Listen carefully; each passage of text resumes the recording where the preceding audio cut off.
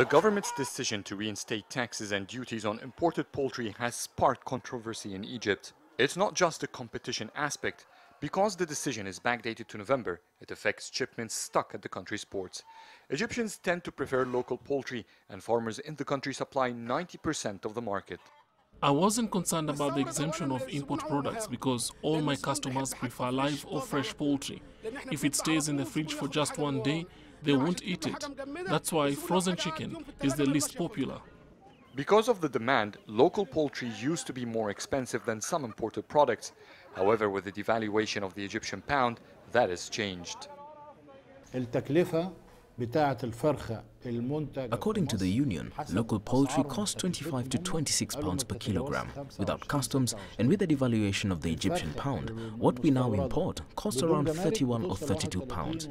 With a £6 difference, why do you think anyone who could find a cheaper option would choose ours?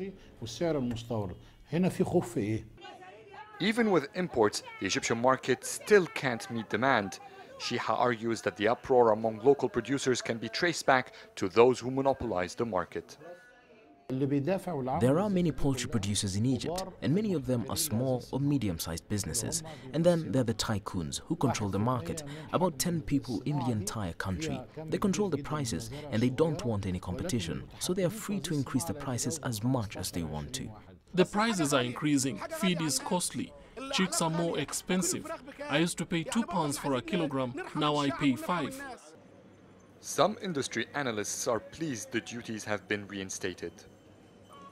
I have a lot of studies regarding the capabilities of Egypt to enhance poultry industry, in which we have more than 45 billion Egyptian pound invested, opening opportunities of jobs. There is a lot of potentiality. I believe that Egypt can turn from, import substitution, supplying the internal market or the local market to the potential for exportation too.